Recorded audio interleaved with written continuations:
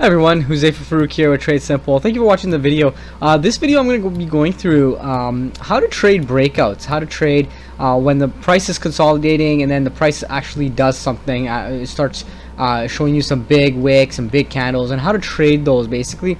We're going to be going through that. It happens every day in the market, especially during open or high volume areas, and how to trade that. It happens all the time, and there's a few examples as to how you could take advantage of those types of trades.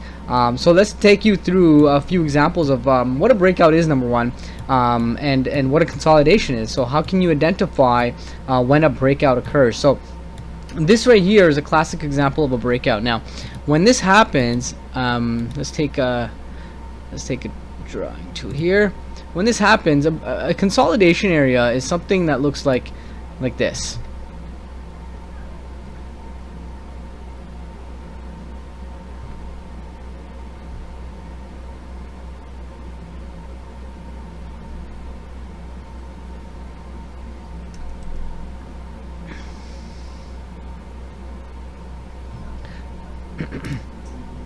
A consolidation area is something that looks kind of like this. The price just goes sideways for a little bit of time, and it creates a bit of a range. So it goes up and then down and then up and then down. So what you're looking for is when this price either breaks out of that, up or down, because price is eventually going to do that. So you want to take advantage of those types of trades when that occurs. So in this particular case, when this happened and you saw this big bearish bar kind of leaving that area here, it comes back to that area and creates that old support right here, which is right here, creates a new resistance point, and that is prime area for you to take a trade towards the direction that it broke out. Now this is consolidation, and this is the breakout, when it breaks out of that little box. And when that happens, see here, this big bearish candle now it came here. Given that it came here, it broke down and closed below that low right here. What you want to do is you want to wait for it to come up, but you also want some sort of confirmation that it's going to continue down. And usually that type of confirmation comes from the fact that there are not too many bullish bars, not too many big green bars that are coming back to that area. What you want to do is you want to look for more bearish bars, smaller wicks, smaller candlesticks, smaller wicks, and exhaustion coming from the lack of bullish activity, so the lack of buying activity. So you want to look at the candlestick patterns. Now here in this particular case, you had a big bearish bar, but it also had a big bullish bar here. So you're still waiting for it to come down and see what it does in this area for you to take a trade. Now you can take a trade at the bottom of any one of these candles. Start taking a trade. Let's say for example it started coming here, and you could have taken a trade at the bottom of this bearish candle and put your stop loss at the high of the last swing. And this particular area here would be a swing.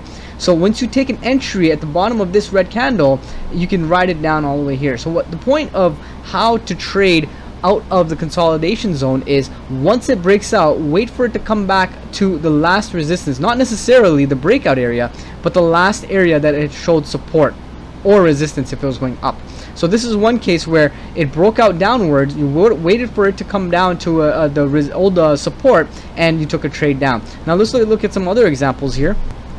So if we scroll here and we're just looking for a different example for a breakout. Now here, this is considered a consolidation zone. Now these are large wicks, large candles. We're not doing any trades here unless you're a range bound trader. Now we could talk. We're going to talk about range bound trading in another video and how you can trade those. But for the sake of this video, let's take another box here and see where the consolidation zone is. And roughly, it's in this zone right here. Okay, if you were to take this zone right here, we'll also put another one because there was another zone right in this area right here. Alright, so when this happened, at this time, all this was doing was ranging. So you're not taking any trades here, unless you're a range bound trader, of course. But if you're a breakout trader, you're not taking any trades here. What you're doing is waiting for it to break out. And in this particular case, the box broke up with this candle right here. So now either you're waiting for this candle with this the next price, or not any price, to come down to this area, or you're waiting for it to create another zone here where you can watch it come down to that old resistance and start shooting off again and start making a trade. Now in this particular area, there's not anywhere you can actually take a trade unless you're a trader like I am, and you see that there's resistance here. Because look, when the price comes up here, it bounced off sharply, and it came back here and bounced off sharply, meaning this is a resistance zone right here, and we'll put a line right here. This is a resistance zone right there, and let's change the color just in case. Change that to something we can see. We can see this color, so we'll change it to that. And as you can see, when it came back and it broke that line right there, you could take a trade for a few ticks right here when it came back here. So it bounced off here, that's resistance. And when it broke that resistance, what you're doing is you're expecting it to come down to that old resistance and then bounce up again. So see, it came back to that resistance line, old resistance. When it breaks old resistance and it comes back to that resistance, that's considered new support. And at this point, you can take a trade for however many ticks that you're targeting for. Okay, now we're still waiting for the breakout trade to come back to a certain area where we saw that there was some price action. Now in this particular case, there was an area here. You wouldn't trade that because this is an area that it could just come back here and then break down and go back down. So you don't want to do any of that. So here, right at this area here, this is going towards a downtrend, but you're waiting for it to bounce back. So remember, old resistance becomes new support. So this is a good area for you to take a trade up to the upside. And as you can see here, if you had taken a trade here, it would have been bouncing up. Now here's another example for everyone that wants to trade support and resistance. It came down here, created a resistance point here, came down, broke that minor resistance, came down to that old resistance, becomes new support, and you can take a trade right here, boom. And that's a good 10, 12 ticks right there. Okay, now what you want to do is you don't want to necessarily take it at the touch of the candle. That's a very ranging market this time around, so you don't necessarily want to trade all of these places right here. Now support and resistance is one of my best ways to trade besides our own strategies that we use. But if you look at this right here, now this is a good resistance, this was a good support and resistance trade. This price came up here and bounced from here. Look at that, those long wicks showing that when the price came down here, it sharply bounced back. So this is a good area for you to put a line here and call that support. Now when it came back to that area, like it did here, it broke that area, but it started coming back up here again. Now a lot of traders, they would have continued trading to the downside here, but the problem is you don't have enough proof here that this is going to continue down. Usually when you have a major support area like this break, there are multiple bearish candles here before a new resistance area is taken where you can start taking a trade. What happens here instead is once you start seeing that exhaustion and all these bullish candles come into place, you can pretty much think that this is going to bounce off this area again, which it did right here. Okay, it bounced off this area and started sharply moving back up, and that's a really good trade to make. Now here's another area where this was this is pretty much consolidation right here. From this point to this point, that's pretty much consolidation. So what you want to do is you want to wait for, once that price comes back up here, you want to see what happens. Now this wick touched that. See how that wick touched? And this long wick touched as well, and boom, you can just take it at the touch or at the close of this candle and watch that 2 or 3 ticks that, or sorry, 10 or 15 ticks that you need to make in that trade. So let's look at some more markets here. This is consolidation right here as well. Now when it broke that area, you not necessarily have to wait till it gets back here, because sometimes the candles are so big it won't even come back to this area. What you want to do is you want to wait for another higher high, in this particular case right here, before you place a trade. Now this is at 2010, so as you can see from the bottom here, this is at 8 o'clock, so you're pretty much not trading there, and this right here is at 10:40, so this is probably where you want to start trading here in the morning. And this is here is an area of consolidation as well. You can call that right here. This is pretty much a consolidation area where it breaks out, comes back to this resistance area, and boom. See how that went down? So why wouldn't you take this trade right here? Why wouldn't you take anything? Because this also broke out to the downside, but look at all these large wicks to the downside. Now when there are large wicks, that shows indecision. That shows that if the market doesn't know where to go yet. Okay, now it's just this candle right here looks like they're institutional traders that are taking out everybody's stop orders here, because a lot of people, what they're doing is they're betting high, so they think that this market's going to go higher, and their stop loss is here. So in market institutions, they see those orders, and this is called order profile. Now when that comes down here, they take their stop orders out and continue going up. But how can you trade this breakout here? Just like this. So when it broke out with this long candle here, now remember, what's the difference between this candle and this candle? The wick. The wick on the downside shows that there's indecision still. Okay, we don't know where this market's going to go.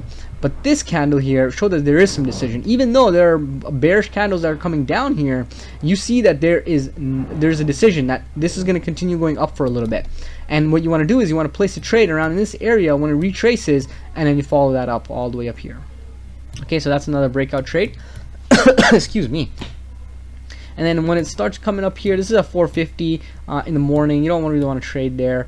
And this is where you want to start taking trades here again. So now here, this is a point of support that it bounced and it broke. Okay, when it broke here, you're looking for this area right here to for the price to come back to this specific area right here.